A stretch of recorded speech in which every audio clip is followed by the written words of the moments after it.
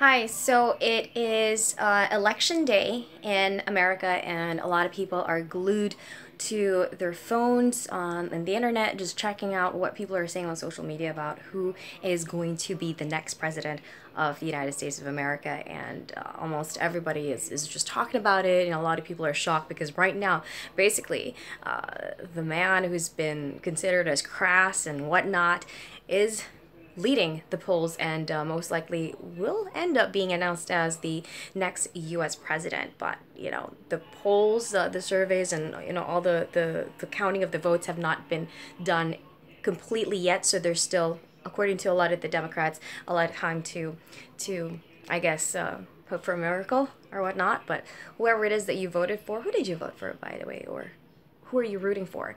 If you'd like to, give your 2 cents on that, simply comment below this video and share your ideas. But right about now, so far, it is Trump who is in the lead. And just to give you an update on what's going on TV and the news. John McCain in Arizona. Both remarked on the often vitriolic tone of the 2016 race. This has been a difficult national election, not always an uplifting one. One message that came through loud and clear in this election. So pretty much a lot of people are saying that, the votes were not tallied completely or correctly, and of course it's the Democrats that are complaining about the results of the current count of votes, but who knows. So we'll give you updates on that.